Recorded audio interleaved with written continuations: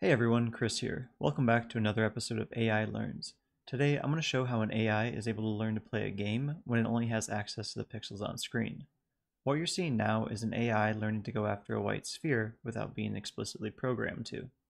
A couple things first. I'll be using Unity to make the game and Python to create the actual AI.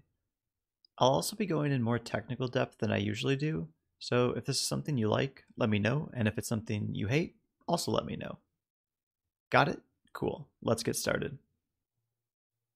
I consider GridWorld to be the hello world of reinforcement learning. A hello world project is generally the program people start with when beginning a new programming language, so it's meant to be pretty easy. Here, the AI is trying to make it to a goal while avoiding things that can hurt it. Each turn, the agent can either do nothing, go up, down, left, or right, but every time step in the game gives a small negative reward to the AI. This is meant to encourage it to complete the game as quickly as possible. Normally this isn't too hard because you're given the positions of the objects in the world, and the AI only needs to navigate a static environment. I'm going to make this a bit more challenging by changing the environment each time the AI plays the game. The AI will also only be given raw pixels as input and needs to figure out where the objects are based off that.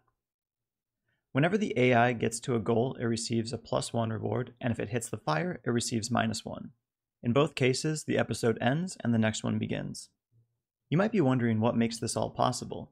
Well, it's double deep Q learning with experience replay. That might sound confusing at first, so let's break it down. Q learning is a way to map a state action pair to a reward. That just means for each state and for each action there is a possible reward. In the past this was done with a simple lookup table, but it's not very effective with large state spaces, and anything involving pixels on screen is automatically going to have a large state space. Deep Q learning is a way to process the large state space. Rather than using a simple lookup table, a deep neural network will be used instead.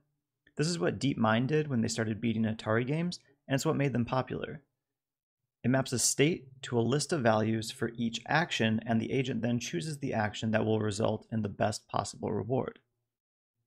Experience replay is the act of taking a sequence of your previous state, action, reward, and current state and learning from it. Instead of just experiencing that state transition once, you have a chance to replay the exact same experience and potentially learn from your mistakes. For instance, the state transition down here might only occur once during the life of the AI. Experience replay acts as a sort of memory where the AI can experience the same transition again and see if it would do anything different now that it's learned more. So, what makes it double? Well, at a high level, the goal is to take an action that results in the best reward. Imagine throwing a ball at a target. If you miss, you go to the ball and you throw it again. Well, when there's only one deep Q network, once you throw the ball, the target moves also since they both depend on the same parameters. By adding a second one, you help keep the target stationary for longer.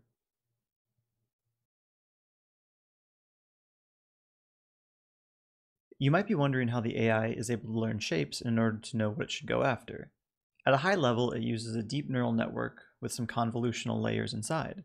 Instead of treating each pixel independently as input, you can use a convolution and apply a kernel over the image. This drastically reduces the number of inputs and can speed up the training process. These kernels produce filters, and each layer can produce a number of filters. You can think of these filters as what gets through.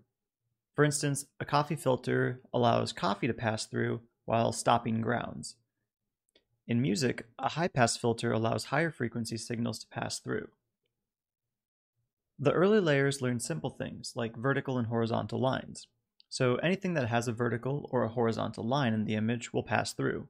Middle layers might learn to combine multiple shapes to produce more complex images. In modern computer vision, it might learn facial features like a nose or lips. The last layer brings everything together to say whether or not it's a square, circle, human face, cat, orange, palm tree, etc. In this case, the AI is only concerned about simple shapes. Here we have a sphere and an X. And here to help show what that means is this cute picture of a puppy. If you apply this 3x3 convolution over the picture of a puppy, you get this. But if you do the same thing to the state that the AI sees, you get this. Now, let's look at a couple different 3x3 convolutions and see how they affect our images.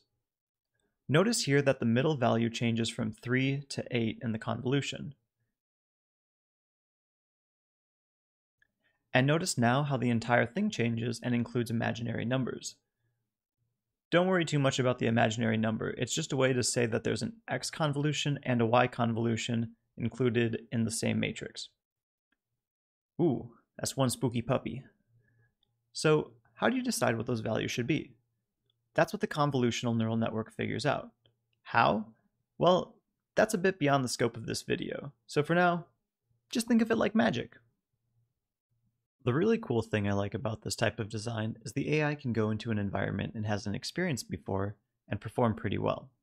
Take for instance this environment. It has 4 fires and 2 goals. It's the environment that the AI was trained in.